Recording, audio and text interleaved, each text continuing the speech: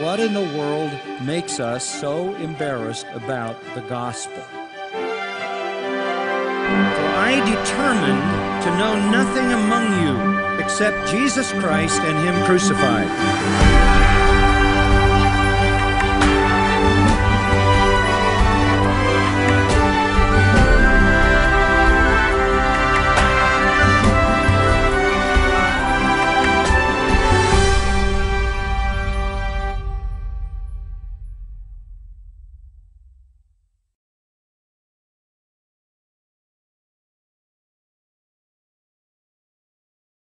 Open your Bible, if you will, to Romans chapter 3. I said this morning that I wanted to do on Sunday nights another run through Romans 4 and 5, and I got a little pushback on that from some high-powered sources who said to me, well, you've done that in the past. We want you to do something else.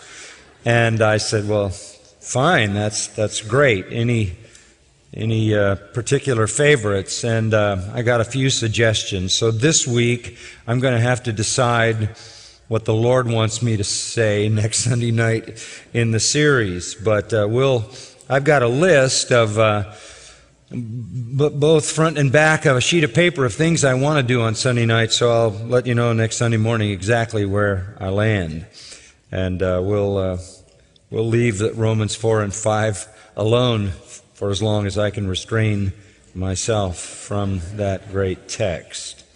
But I do want you to look at Romans 3 tonight, and I just want to draw your attention to verses 24 and 25 as we come to the Lord's table to think about the cross, being justified as a gift by His grace through the redemption which is in Christ Jesus, whom God displayed publicly as a propitiation in His blood through faith.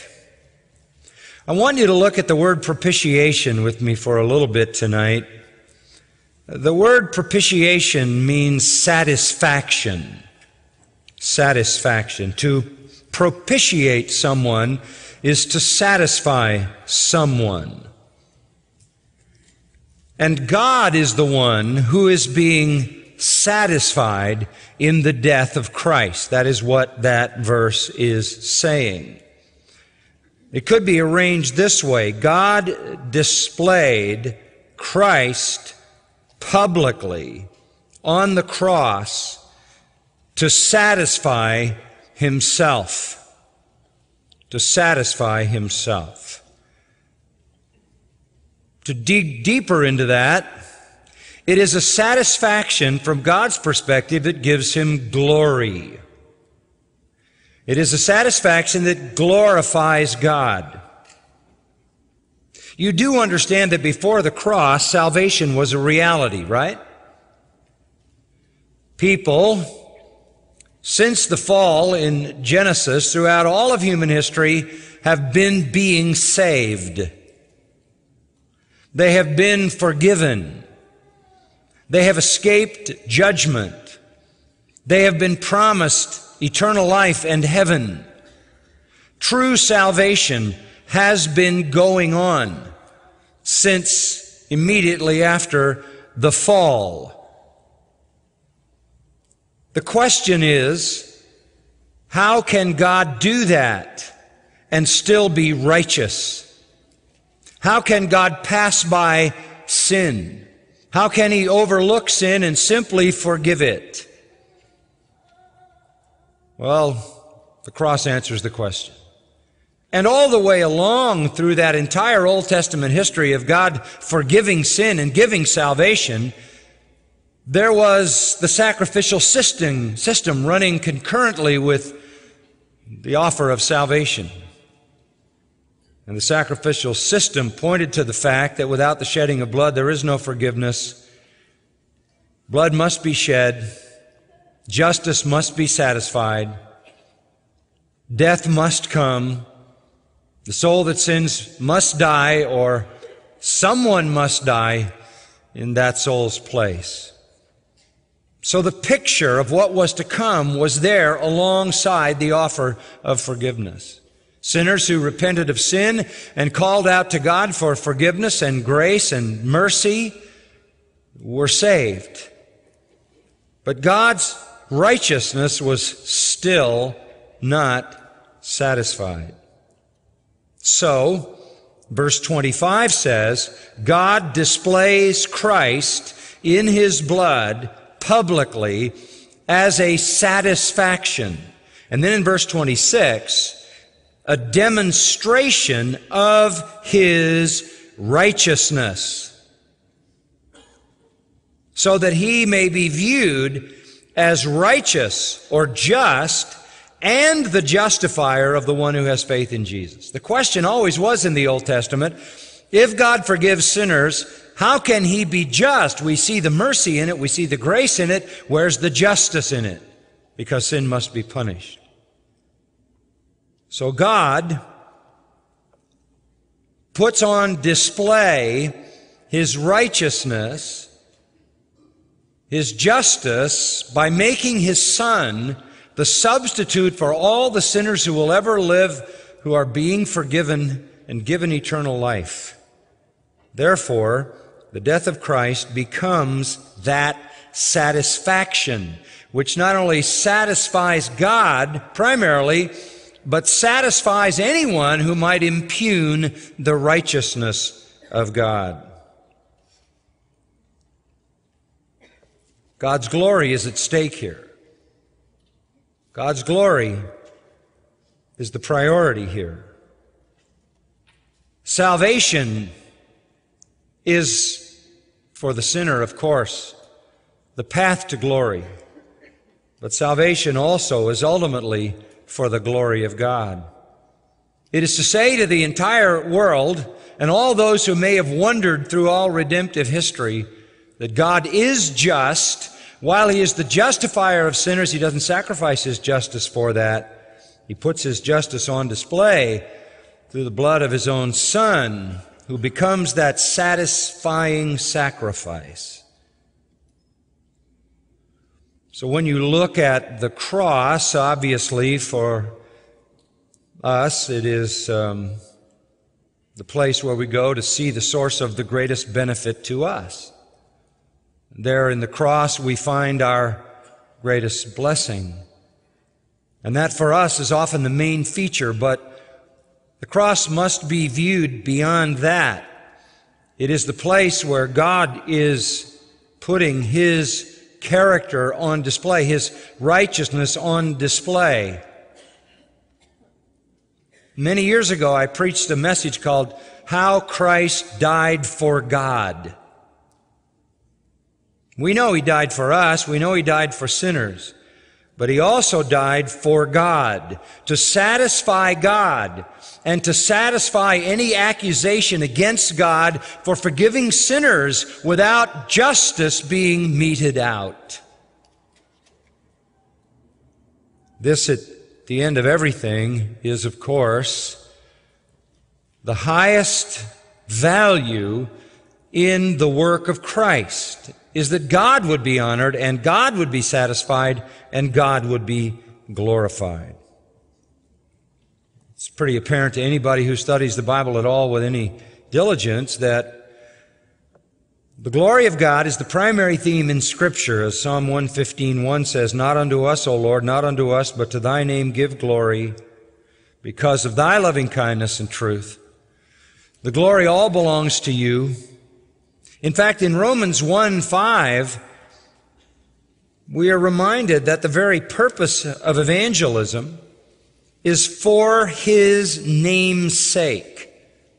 That is, we have received grace and apostleship. We bring about the obedience of faith among all the nations for His name's sake. Not only is God's glory the issue in the very death of Christ, which protects His glory, which preserves His righteousness, displays His righteousness, but all who come to Him through the cross and the provision of Christ become a part of those who glorify Him so that he is glorified in the very act of Christ, and he is glorified in the redemption which that act provides. We, Paul says, bring about the obedience of faith. That is, we proclaim the gospel, people believe and obey the gospel, coming to faith, and that for his name's sake, for the glory of his name. 3 John, there is a similar testimony given in verse 7. Verse 7 says, they went out, the men we ought to support, for the sake of the name. Here again is the very same emphasis given, that we evangelize for the sake of the name, for the honor of God, for the glory of God. So whatever way you look at salvation, either from the point of the sacrifice of Christ, which gives glory to God by putting his righteousness on display, or whether you look at it by the effects of the cross, the redemption of sinners who become glorifiers of God themselves, the primary purpose for everything is wrapped up in glorifying God. Now, you all know that through the book of Romans, salvation is the theme. And when it comes to its wrap-up, the doctrinal section, look at chapter 11, the end of the chapter there, before the practical section that begins in chapter 12. As Paul looks back over the whole of this great treatise on salvation, verse 36, he says, for from him and through him and to him are all things, to him be the glory forever. Amen. This is the pinnacle of the entire discussion of the great sweeping doctrine of salvation. When we get a glimpse into heaven in Revelation chapter 4 and verse 11, worthy are you, our Lord and our God, the one just called Holy, Holy, Holy, Lord God Almighty. Worthy are you, our Lord and God, to receive glory and honor and power, for you created all things, and because of your will they existed and were created. Now that's just a sort of a general overview of the reality that when you come to contemplate the cross, you have to understand that beyond the fact that Christ died for us, and above that reality, Christ died for God. I want us to look at the death of Christ from the divine perspective, from what it meant to God. Let's go back in the Gospel of John, chapter 7 and verse 18. And let's hear this from the lips of our Lord himself. John chapter 7. Jesus, of course, is saying, if you believe what I teach, you are responding to God. Verse 17.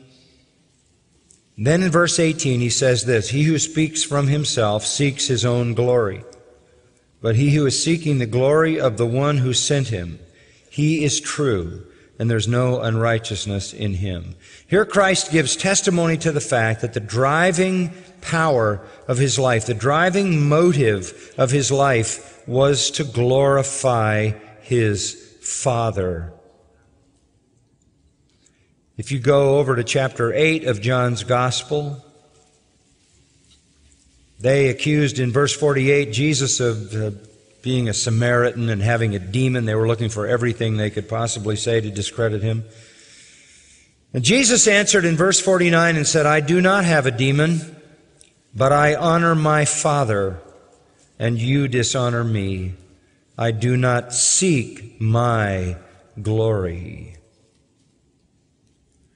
This is the mark of Christ. He understands that his life, his death, his resurrection, all redemption that comes out of that is to the glory of God. In the 12th chapter of John's Gospel, just one more from that book, Jesus It says in verse 27, my soul has become troubled. What shall I say? Father, save me from this hour? But for this purpose I came to this hour. Father, glorify your name. And what hour is he talking about? The cross. And a voice came out of heaven, I have both glorified it, and I will glorify it again. God always glorifies His name, and He will do that through Christ. And what Christ is talking about is the hour of His death in which He will glorify God. And again, how does He glorify God? First of all, by putting on display God's righteousness so that God can never be accused of being one-sided, gracious, loving, compassionate, but unjust, unrighteous. And secondly, by redeeming sinners who will be added to the chorus of voices that give glory to God for the wondrous gift of salvation. And that's a verse that you know very well, 2 Corinthians 4:15, which talks about the fact that Paul preaches the gospel, he says, so we can add more voices to the choir that glorifies God. In 1 Peter chapter 4 and verse 11, it says, so that in all things God may be glorified through Christ. It's so important for us to get beyond the personal. It's wonderful for us to embrace the realities of the cross that speak of our own redemption and our own future glory. But to be really full in your understanding of the cross and to be a worshiper rather than just a person who's thankful for what's been delivered to you, to be a true worshiper of God, you go beyond what the cross means to you and engage yourself with what the cross means to God. There's one other statement Jesus made in John 17:4 in which He looks at His cross in the high priestly prayer and says, I glorified you on earth, having accomplished the work which you have given me to do. And He's anticipating the cross and the resurrection. Great missionary David Brainerd said, I do not go to heaven to be advanced. This is his comment to Jonathan Edwards, who wrote his biography, and he was on his deathbed when he said it. I do not go to heaven to be advanced, but to give glory to God. It is no matter where I shall be stationed in heaven. It is no matter whether I have a high or low seat there, but to live and please and glorify my God. That's what matters. My heaven is to please God. My heaven is to glorify Him, to serve Him, to be wholly devoted to His glory. And so the eternal purpose of salvation is to make us capable of glorifying God forever. If I can get you to think about heaven in that way, then I can change your perspective, I think. Most people think about heaven on the level of what it's going to mean to us, right? What it's going to be like to be there and be in that environment and be blessed and be perfect and be joyful and be at peace in this eternal blessed state. And we fall short of realizing that the whole reason we will be in heaven is not for self-satisfaction, but to satisfy God by giving Him glory from our perfection. The cross is where God displays publicly His Son as a satisfaction, so that His righteousness is on display, so that He is glorified as a righteous, holy God. And beyond that, all those who are then forgiven become those who bear this testimony to the righteousness of God and the glory of God, and they do it forever and forever throughout all eternity.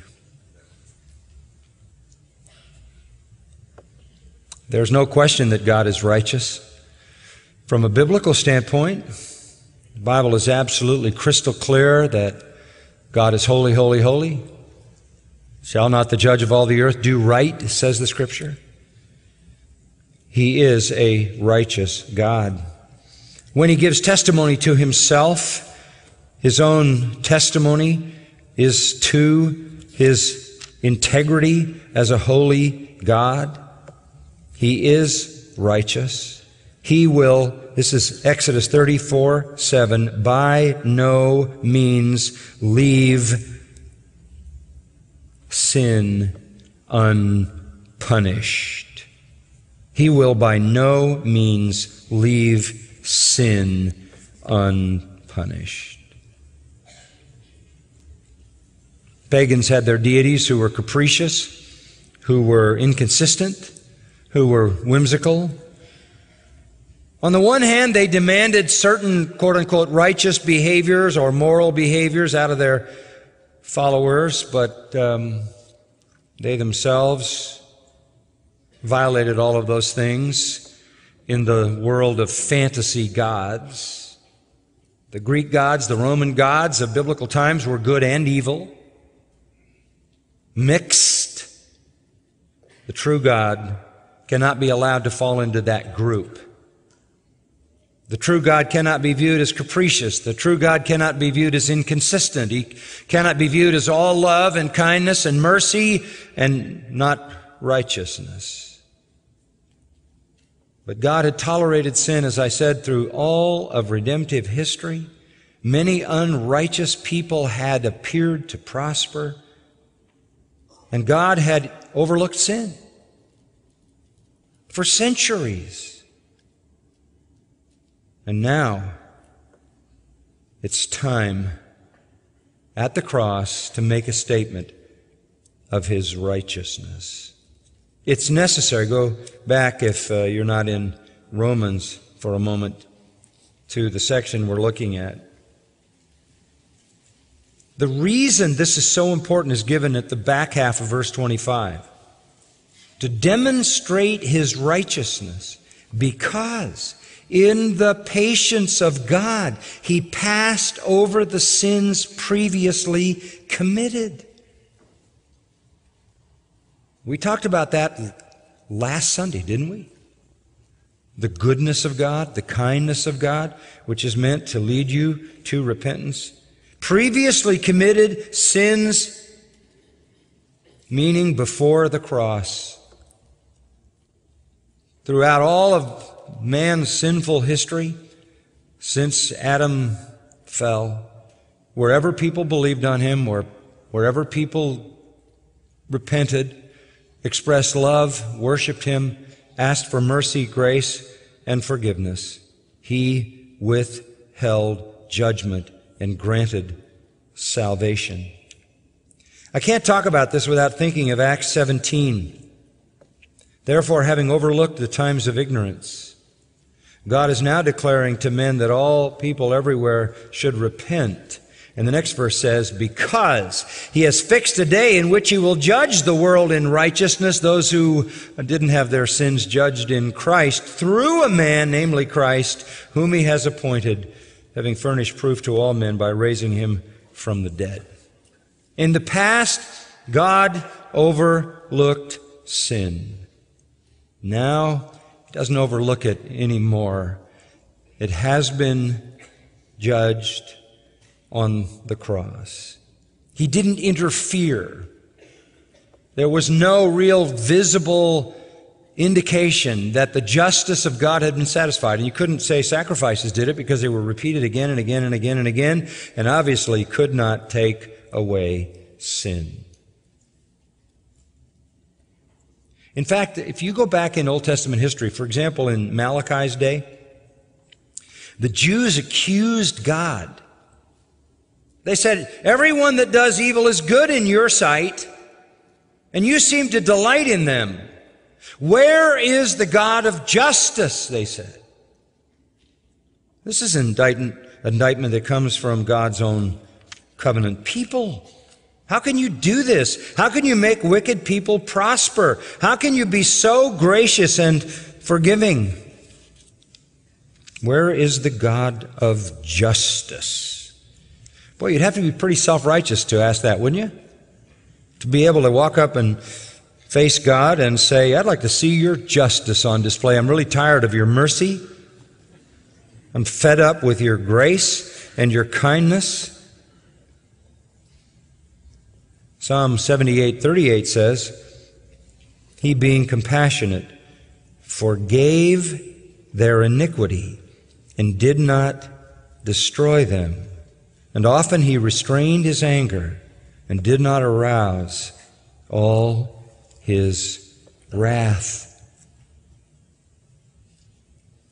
People look at the Old Testament and say, what kind of a God in the Old Testament is so vengeful and so fearful, as we saw last Sunday?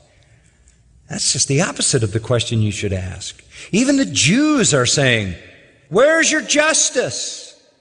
People are getting away with sin all over the place. And you don't seem to be doing anything about it. All we see is compassion and mercy. Bring on your justice. They could see a God of mercy in the Old Testament. They could see a God of love in the Old Testament, though there are people today who don't seem to be able to see that. But where, their question was, is the God of justice? And where is the God of holiness? And where is the God of righteousness? This kind of questioning is coming from some highly self-righteous people who think their lives are blessed because they're good. And they think cheap forgiveness is a moral evil. They think a judge is unjust if he allows a criminal to get away with a crime and there's no penalty.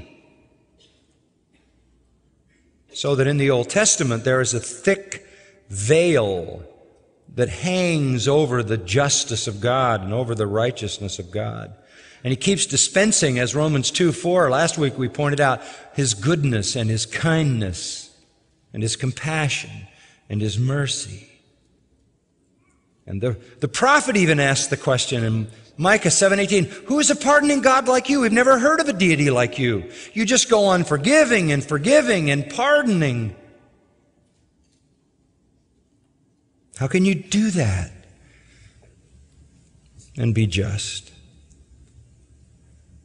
For 4,000 years at least,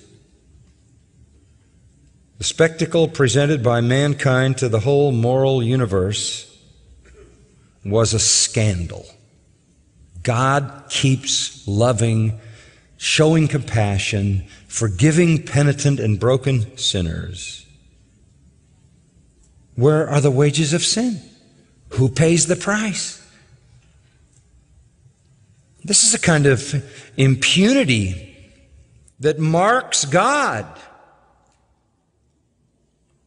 So when the cross comes, it is true that Jesus dies for sinners, but it is also true that He dies for God, to satisfy the long-waiting justice of God,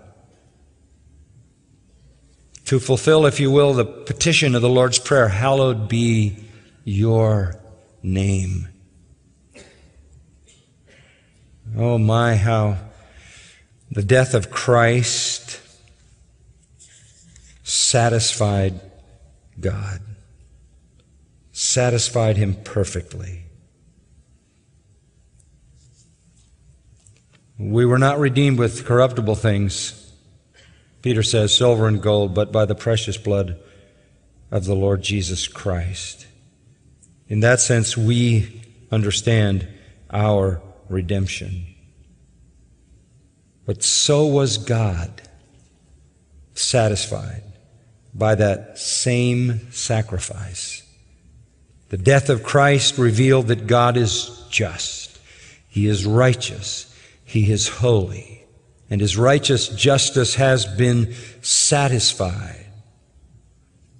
And we then now can glorify Him as Christ did in His fullness, in the beauty of all that He is. There's no way to overstate this. It would be impossible. This is so absolutely critical Because everything ultimately has to be to the glory of God. There can't be any loose ends. I love what it says in Zechariah 9:9. I just thought of it and looked it up. Rejoice greatly, O daughter of Zion. Shout in triumph, O daughter of Jerusalem. Behold, your king is coming to you. He is just and endowed with salvation.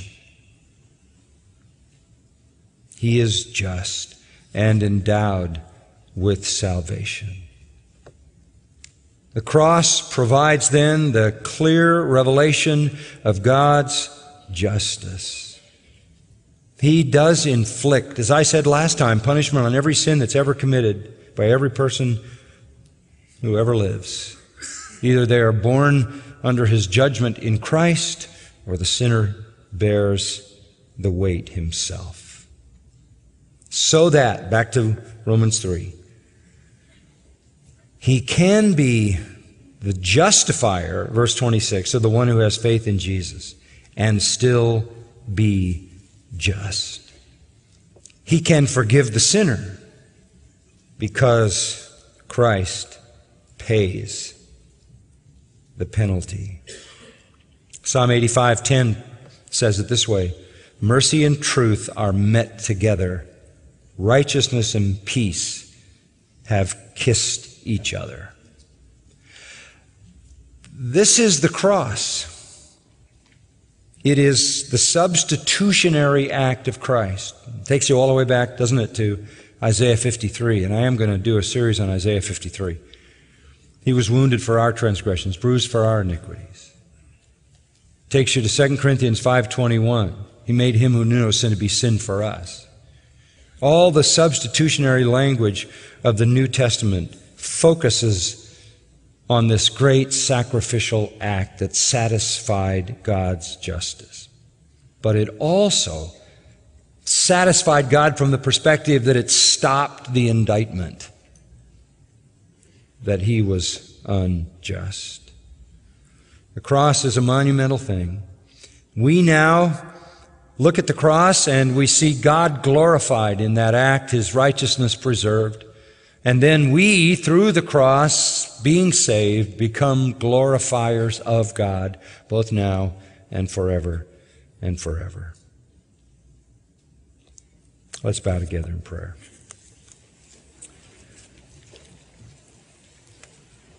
Father, we thank You tonight for just a brief meditation on the reality of the cross, the glory of the cross from the perspective of Your holy integrity. So clear for us. There are no loose ends in the Scripture. Nothing missing. Nothing left out. Everything is perfect. Every question is perfectly answered. Every dilemma perfectly resolved. You are a God to be glorified now and forever. What a privilege it is for us to be given life through faith in Christ, so that we will be the very beings who now, and one day in a glorified form, will give You the glory that You fully deserve. Lord, work in our hearts tonight, we pray.